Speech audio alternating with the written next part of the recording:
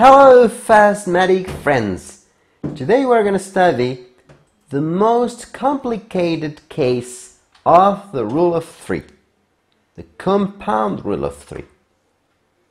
What does that mean?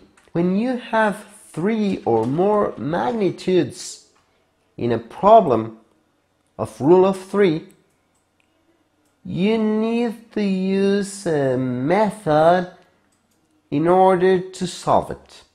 Let's see one example.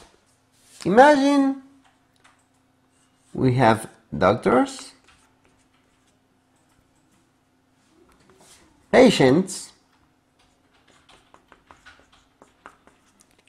and breathers for coronavirus. Let's imagine that we have a very small hospital and 15 doctors can take care of 50 patients with 5 breathers. But now, with the coronavirus, 5 doctors are sick, so we have only 10 doctors, and patients and coming because people are getting bad. So now we are going to have 70 patients.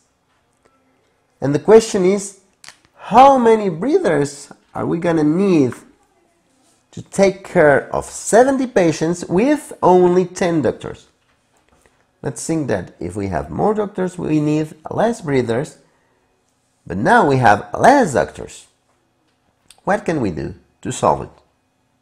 To calculate it, you write the unknown value, and pay attention. The column where you have the unknown value is going to be compared with the other columns to see if you have a direct rule of three or an inverse rule of three. And here, remember one thing. If you have a direct rule of three, you are going to write the plus sign on top and the minus sign on the bottom. But if you have one inverse relation, you're going to flip those signs, minus here and plus and bottom. Also, we have to say that here, where we have the unknown value, we are going to always write the minus here and the plus where you have the unknown value. Now we are going to compare breathers with patients. If we have more patients, do we need more breathers or less breathers? More patients, more breathers. Less patients, less breathers. That means we have a direct rule of three. So we are going to write plus here and minus here. After that, we are going to compare breathers and doctors. If you have more doctors, do you need more breathers or less breathers? More doctors, less breathers, less doctors, more breathers. So we have an inverse rule of three. We're going to write minus and plus. Okay. Now remember the formula. Always minus times minus times minus times minus, etc.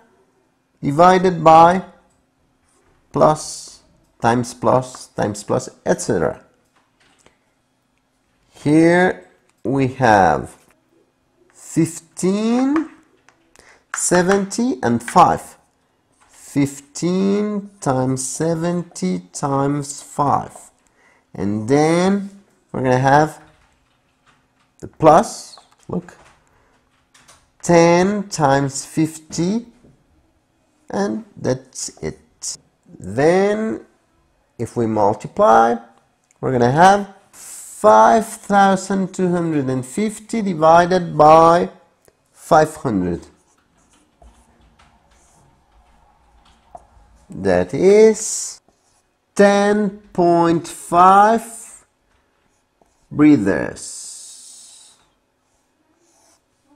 So we can see that it's logical that if we have less doctors, we're going to need more than twice breathers for patients, ARITHMETIC breathers.